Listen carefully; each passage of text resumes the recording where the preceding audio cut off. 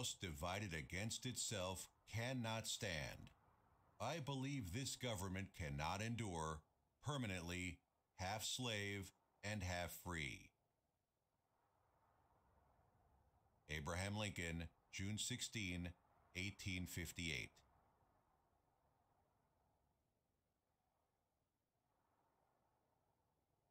Chapter 1. A House Divided.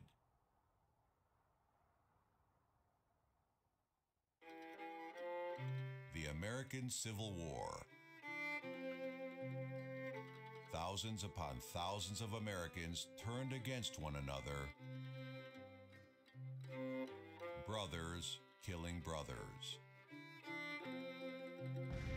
The bloodiest war America would see.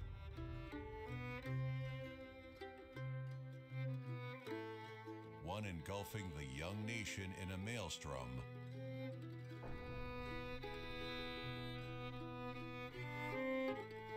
Tearing her apart.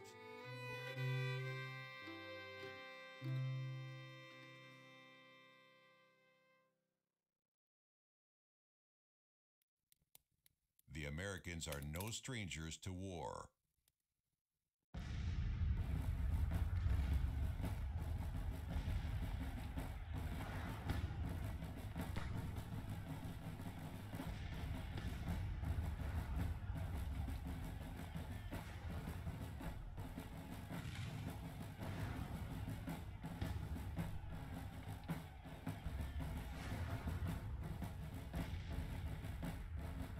Declaring independence from their colonial masters, they fought long and hard for their freedom.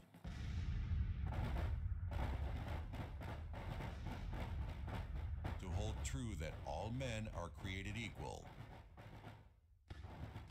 that they are endowed by their Creator with certain unalienable rights, that among these are life, liberty, and the pursuit of happiness. But in this pursuit, where the Americans have a divine destiny to establish on earth the moral dignity and salvation of man, war would be ever present.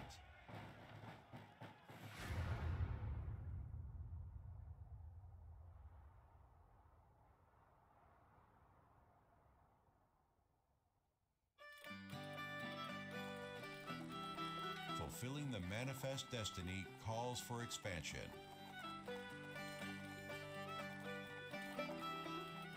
While pioneers cross the vast frontier, driving west in search of land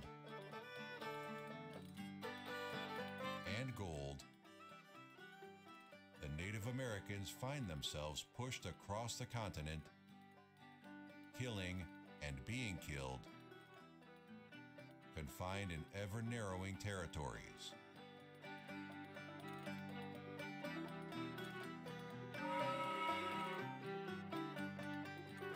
Novel technology and engineering feats hasten the expansion westward.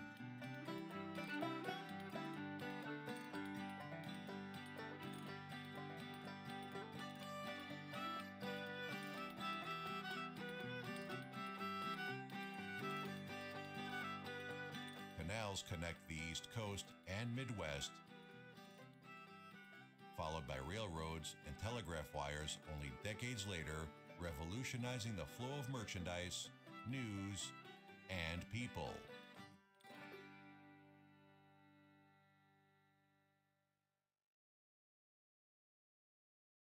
But not all became Americans voluntarily.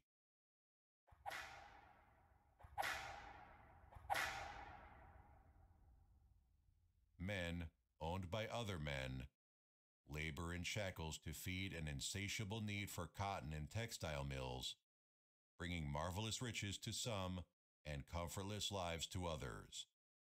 These tired, poor, huddled masses yearn to breathe free too, but instead are subject to crack of the whip.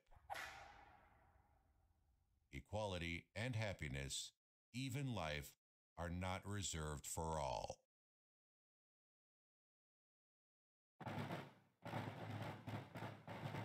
Coming to mid-19th century, The ever-expanding nation is on a brink of rupture.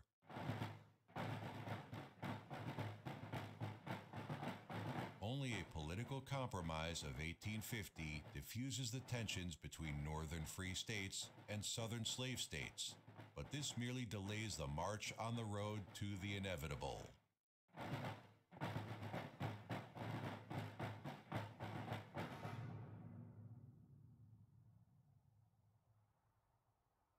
I do not expect the house to fall.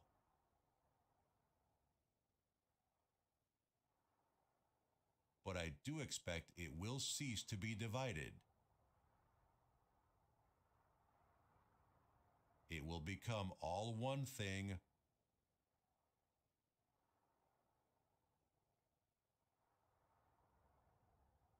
or all the other.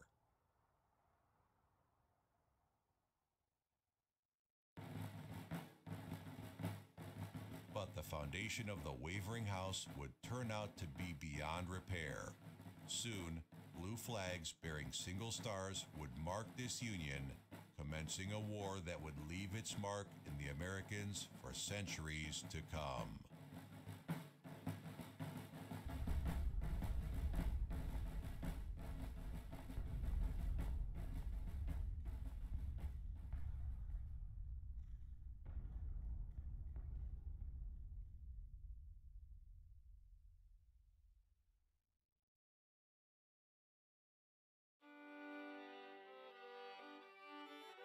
Hello, and welcome once again. J76NY here, and welcome to the very first episode of a brand new series on Grand Tactician, the Civil War. This isn't the first time I've played the game. I've got two Confederate campaigns, one of which was the later date. That was the last one I did. I've got a Union campaign, plus I played through the historical battles. I was going to hold off on starting anything on the channel with this game until the new Whiskey and Lemons DLC came out, but I kind of got a hankering to play it, so here we are. This is going to be the Union 1861 start. Decided to really challenge myself with this campaign and bump up the difficulty to the max level. So I might lose, might get my ass kicked in the process, I might win, who knows. If you're new here, welcome. If you wouldn't kindly mind subscribing and following along with the campaign if you like, you can join us right from the word go. If you're one of the returning viewers, welcome back. Thank you guys very much for your support. If you want to help out this series and my channel, get a little bit of traction with the YouTube algorithm, hit that like button, leave some comments down below, and it'll get the episode a little more exposure on YouTube and bring in more people. More people means more comments, means more fun. Anyway, with this start in the 1861 campaign, there isn't a whole lot to do. War has not yet been declared. We are kind of biding our time until the attack on Fort Sumter. The only thing we can really do, we've got garrisons. We can't raise troops or ships or anything like that, but we can select our initial policies. I can pick up to 3. I'm going to go with, let's see, military. I want to get the core system first and foremost.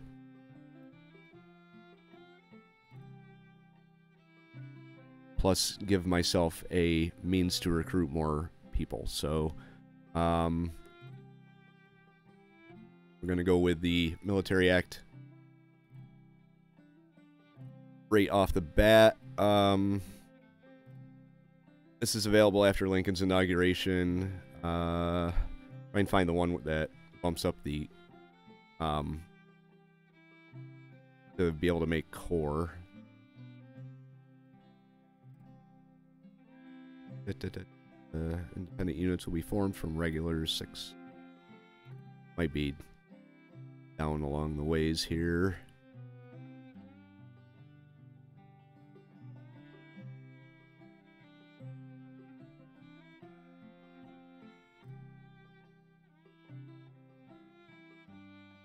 Let's see.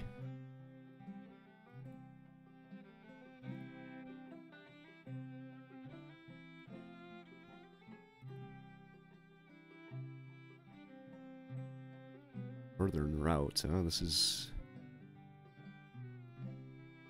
something new. Didn't see that in my last one here. But anyway, I'm going to go down the military route first. Probably go industrialization, help with the weapons production. Let's take a look at our finances here. Can't do anything with projects just yet, but we can start funding. I'm going to go bump up my industry to the lowest level of high and max out my military. So there's that. Diplomacy, give it a little bit. Not really too concerned with any type of European intervention, so we're going to go with that. We're going to push the play button, get the first newspaper article, and then we're going to continue on. America divided. President Buchanan unable to solve the crisis. Jefferson Davis to lead the Confederacy. So we are now waiting until President Lincoln comes to power. So once we get to that point, I will be back with you.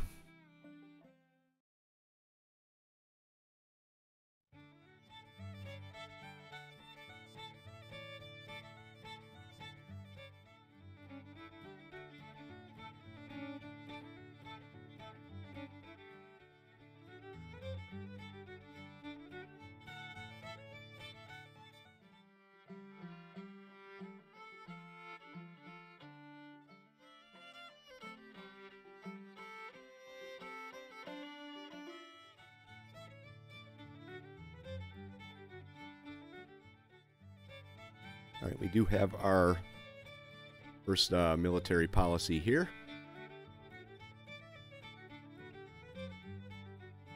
So we can move on to, see, Militia Act 1.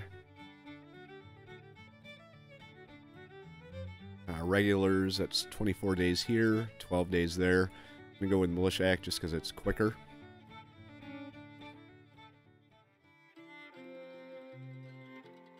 Alright, so we can pick our first project here. We've got Springfield rifles available to us in the military side of things and nothing in the civilian. So we're going to pick the Springfield project here.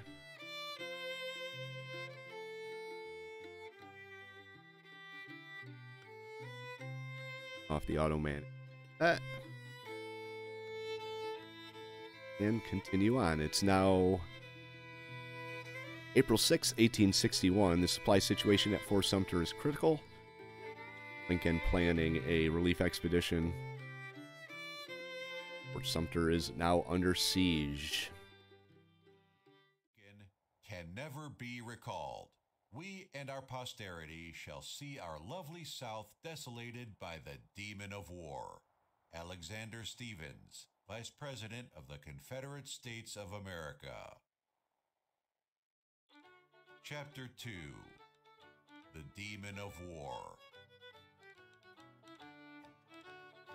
The election of Abraham Lincoln, an anti-slavery Republican, as the 16th President of the United States was the last straw, triggering secession. One by one, Southern slave states declared secession from the Union and formed the Confederate States of America, led by President Jefferson Davis. This secession ignited the inevitable escalation, with fruitless efforts to still find a political compromise falling on deaf ears. Advocates of armed insurrection and fire eaters roam the states with steel in their eyes, and the public is aroused to volunteer, to fill the ranks, to quell the rebellion, and to preserve the Union or to secure independence from it. Following open hostilities, President Lincoln's militia call for 75,000 volunteers for 3 months' service, sparks incredulous protest and loud outcry among the southern states. And these sparks set on fire the irreversible. more states secede. Now it's war.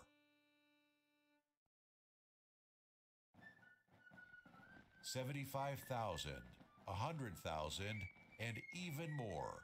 Soon, the largest armies seen on American soil muster, drill, and prepare for war. A war that is to be neat, short, and limited. The whole matter would be settled by Christmas. But a dark shadow would loom over the growing and inexperienced armies. Without a swift and decisive blow from the very offset of the war, there's every chance of a long, confused, and disorganizing civil war, and even foreign powers may feel a desire to take a hand therein. The time is ticking for the newborn Confederacy. The Union must act. The demon of war has awakened.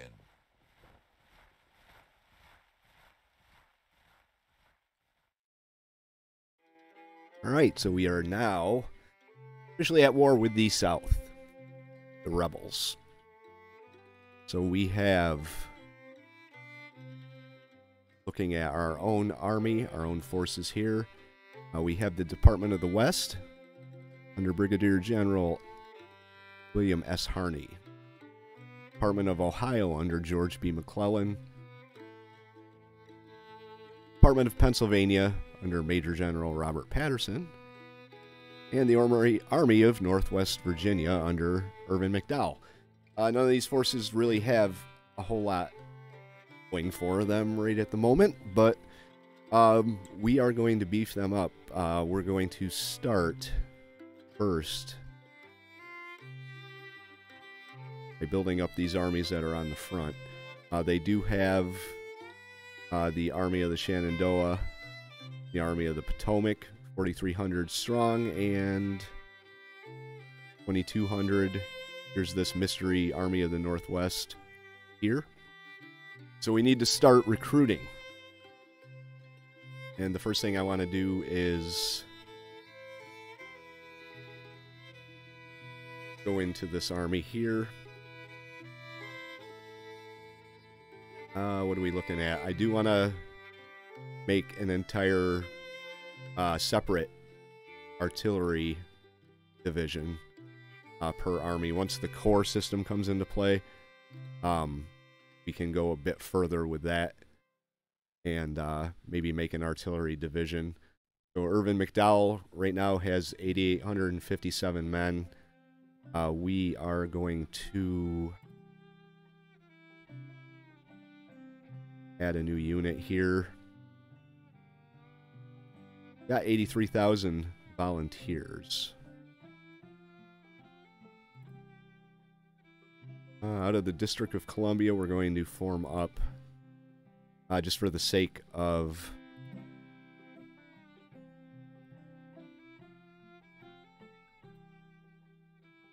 getting a division of artillery here.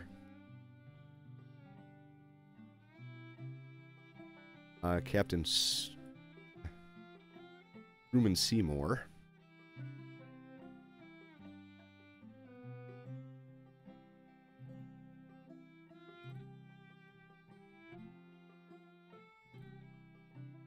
Artillery officer per. But we are going to move batteries over there if it'll let me. It'll let me here. I just messed that up here. Add you. Right. We do have one little cavalry unit here. For Ennis Palmer. 1,200.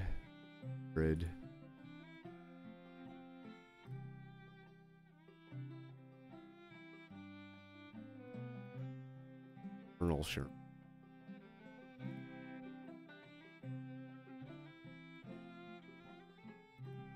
What to do? I wanted to add a artillery division.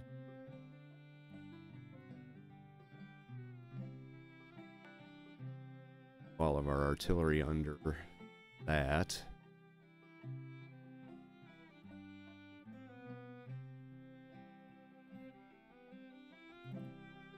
Like Joseph Hooker's an artillery guy.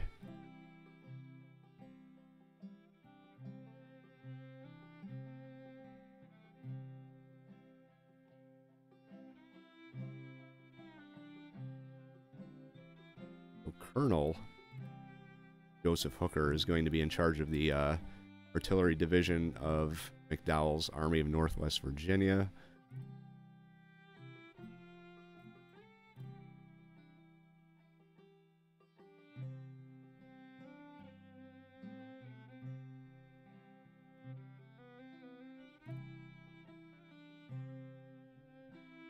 I'm going to give General Sherman up here. I'm going to replace him as the brigade commander with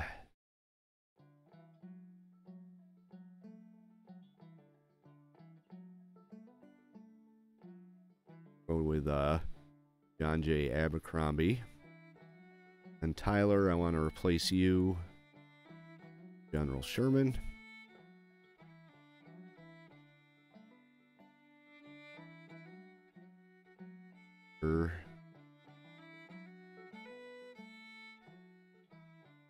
Rayburn, he's not bad.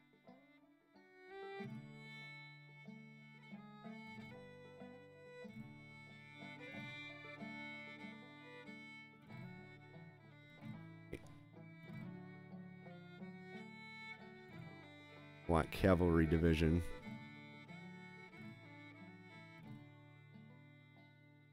Then we can transfer you over here. Let's see. We'll go with three brigades of infantry for now. For good old Burnside.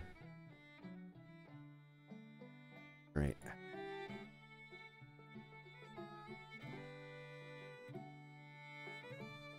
Let's pull you from Vermont.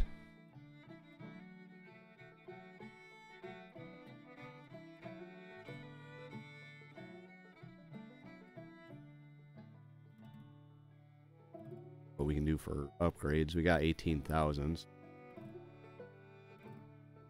go through and upgrade everybody. They got Springfield. I think everybody has Springfield so far.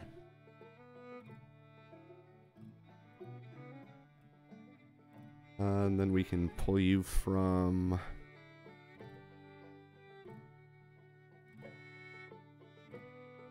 Pennsylvania.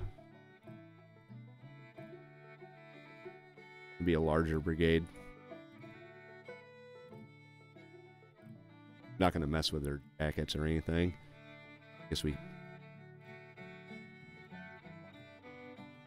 could do this.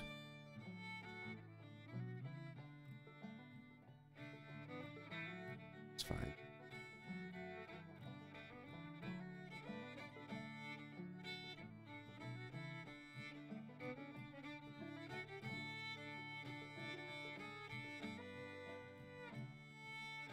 Upgrade you. We need some more cavalry.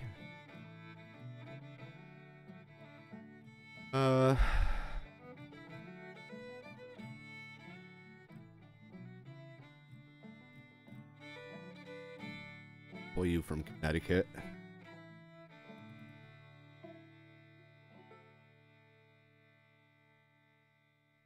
And we'll go 500 for now.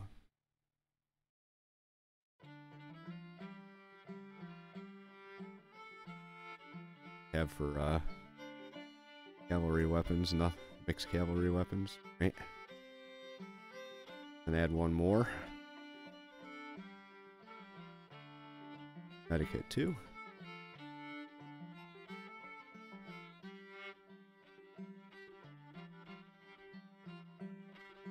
There we go. We do have an extra battalion here.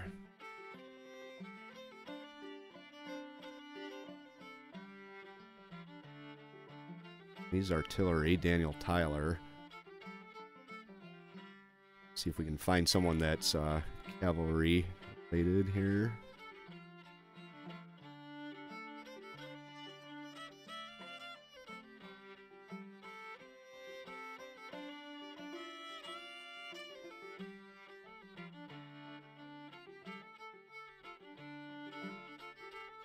He's a political appointee.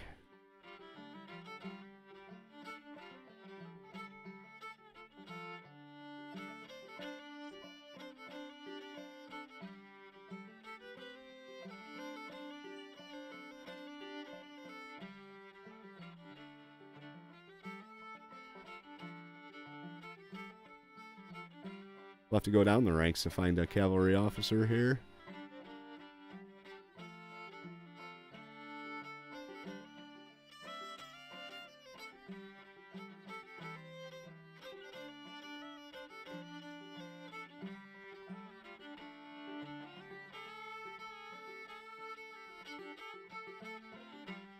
Have to go way down the ranks to find a cavalry officer. Heinzelman, he's a major.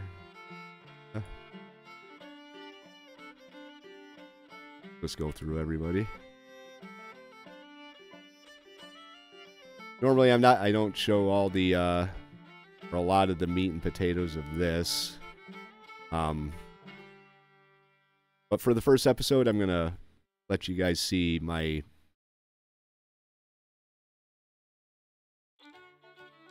inner workings here of building my army. It's infantry. Not a lot of cavalry officers here. Here's Captain Grant. We want to get him into a position of leadership here pretty quick. About to give up here. Hey, there we go. Samuel Sturgis. First cavalry guy we've seen. We'll go with Samuel Sturgis. Give him a promotion. Whoops.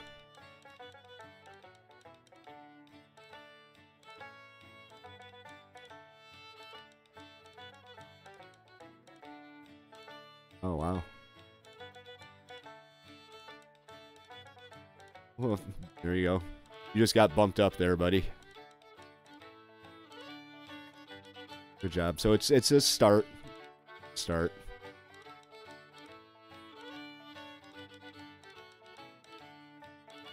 Army of Northwest Virginia. Sherman. We can make this our all-stars. Go just flat out across the board. Lincoln calls a militia. Call to arms. I'm going to pause this here real quick before we get into a battle I'm not ready for. Pause. Alright, so Irvin McDowell. We've got the beginnings of an army for him. Pennsylvania, David Patterson. Let's take a look here. He doesn't have much.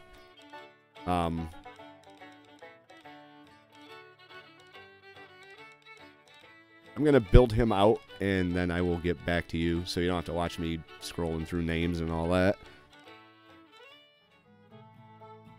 Alright, so Robert Patterson's Department of Pennsylvania has Cadwalader, Ulysses S. Grant in charge of infantry divisions. Henry S. Burton is in charge of our artillery division, with Willis Gorman in charge of our cavalry. Did forget to replace him with a cavalry guy, so let's find ourselves a cavalry guy.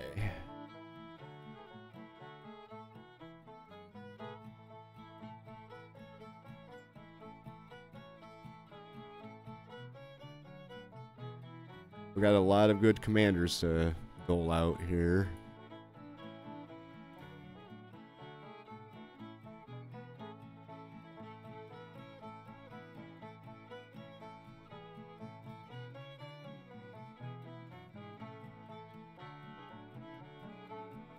Oh, that's artillery.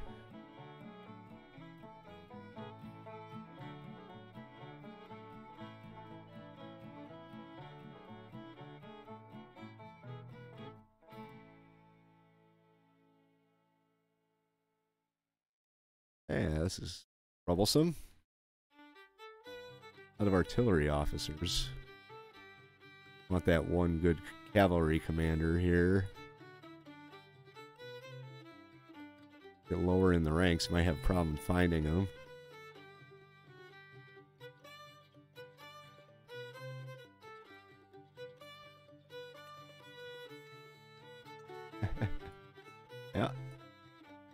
think we're going to find him.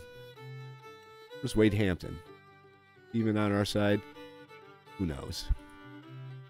I know someone will correct me in there. There we go. Stoneman. George Stoneman. Captain George Stoneman, you are now General.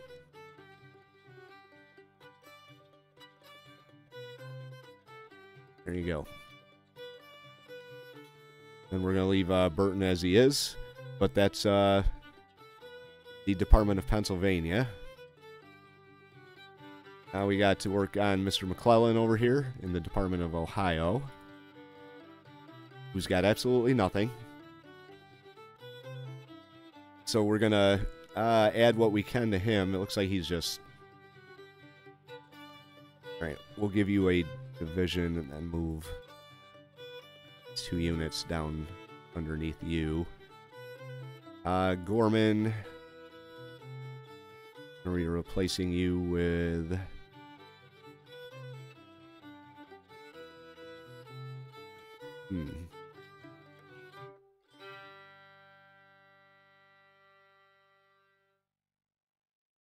He's just got some good stats.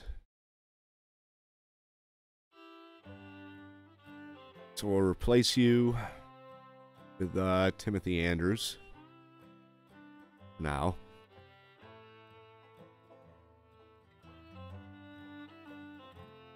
Let's... Not bad. Leave him as is.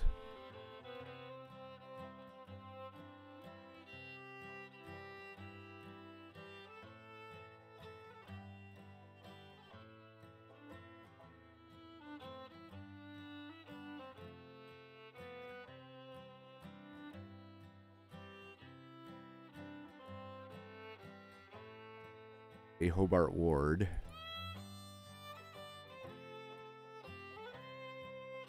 No. No, there's a lot better. Mansfield, we'll leave him as is. Not too bad.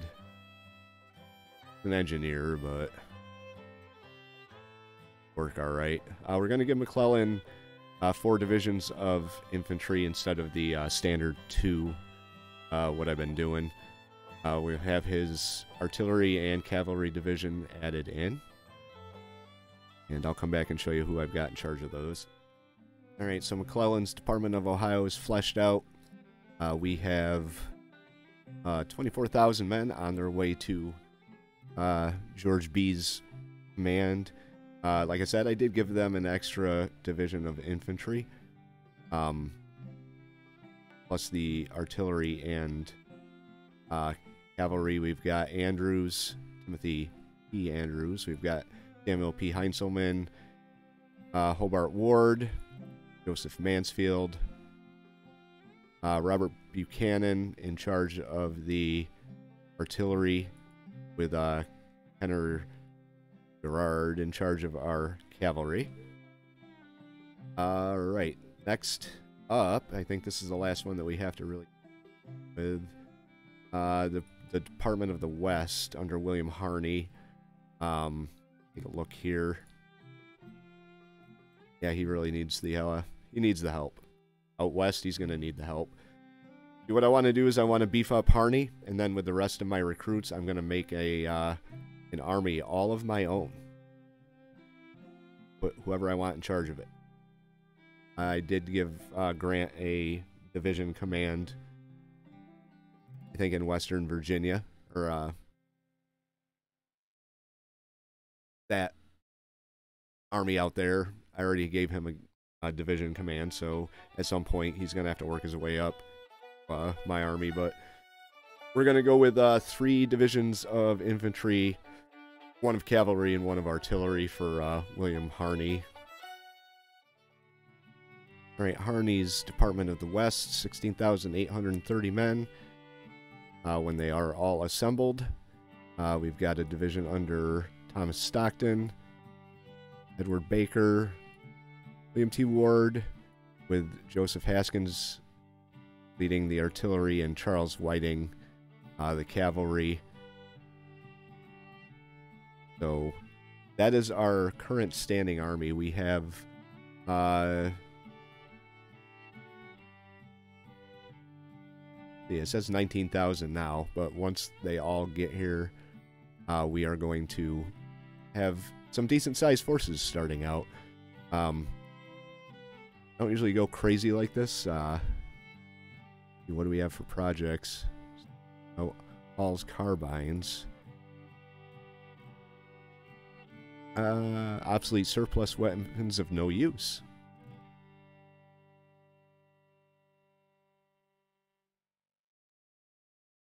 We're going to go with no. We're not going to go with the Hall's carbines.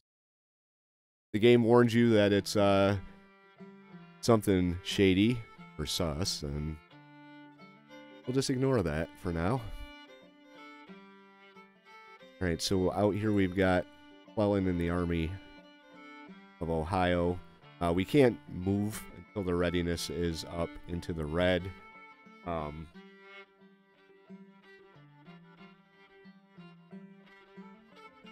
Last thing I want to do with manpower here. I don't know if I want to do it just yet here. For the new army, I could do that. I'm from New York. I was going to recruit from New York, but I've got next to nobody left in New York. So my guys are going to be coming from Massachusetts. Hannibal Day is not going to lead my army. Let's find someone good. Winfield Scott. Well, I will put this army together, my Army of New England, and get back to you with the results. And then after that, I'm going to build some supply depots, and we'll go over the situation before we get started with the actual campaign. This is going to be kind of a procedural episode. I'm going to hold off on making any moves, mostly because I can't move, but we are going to hold off until the next episode to get things moving. So let me throw my army together, build some supply depots, and then I'll come back with the report, and we'll go from there. Alright, so here's our newly formed Army of New England. Under the command of Winfield Scott Hancock, kind of shorted myself on troops here. Didn't have enough right now for a 3rd division, so we're going to be a little bit stronger, bigger than some of the other armies, but that's okay. 1 division under Thomas Crittenden. Richard Arnold is in charge of the artillery. This guy, John Buford, he is in charge of our cavalry. And then we've got another infantry division with Eugene Carr in charge of that. So that's our army so far going forward. I haven't built any supply depots just yet. Not really sure if there are supply depots already on the map. There's the Washington Depot. I'm going to hold off for the time being and see what the Confederates do before we start building any type of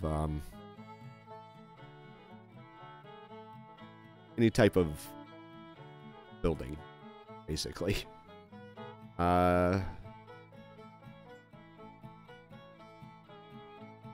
Going forward, I'm going to record the second episode after I record this first one.